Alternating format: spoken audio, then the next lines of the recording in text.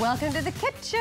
We're going to take people to France today. Yes. Is that what we're doing? Yes. Well, I mean, French toast, is it French? I don't know. I don't know the history of French toast, but what we are going to make is something that'll be great for Easter, a strawberry cream cheese stuffed French toast. Yes. Oh. And then we're going to make a crème anglaise. A crème anglaise is basically a half-cooked pudding cream. Yeah. Kind of like when you go to a fancy restaurant. It's French. It's French. Yeah.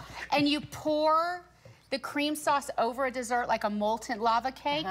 It's what we're making. It is so simple to make. It's the name sounds fancy. It's not. It does sound fancy. So first thing we've got to start with is making our cream cheese mixture. So here I've got a thing of cream cheese.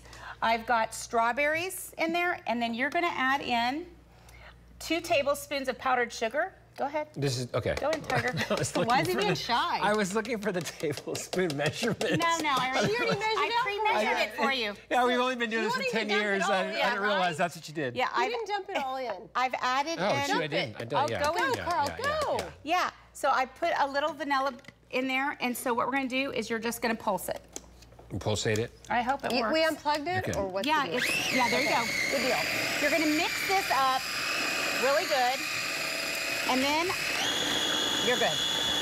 When? Stop. Stop now? Yeah. Okay, so we're good.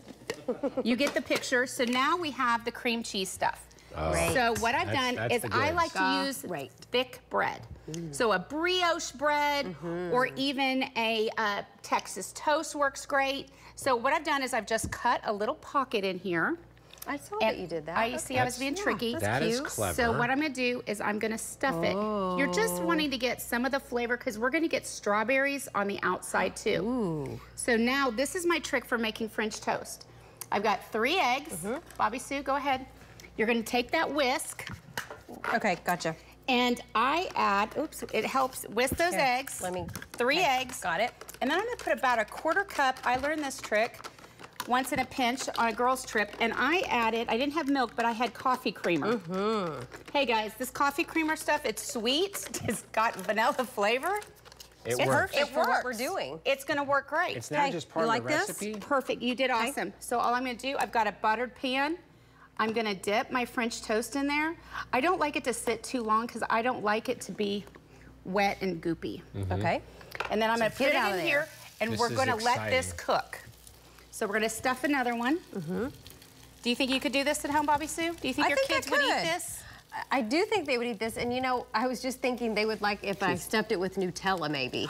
Oh, you could do Oh, my Nutella. God. You I could mean, do peaches. That could be them. Peaches and cream. But back to the Nutella. You could stuff it with Nutella. See, I am not a Nutella I'm gonna start fan. with fresh fruit. Like, how about the Nutella? That's what my kids would ask for. Yeah. My kids call Nutella chocolate peanut butter. Yeah, that's what mine do too. So yeah. good. And all I'm going to do, you guys know how to make French toast. We're going to let these cook. I'm going to cook them over to the side, put them over to the side for us. Then we're going to make a crème anglaise. Yeah. Which sounds fancy. It's not hard in the next segment, and then everybody will get a taste. I love it. I love it. Okay. I can't wait for that get a taste part. Yeah, I know. All right, let's take a commercial break, and we'll be right back.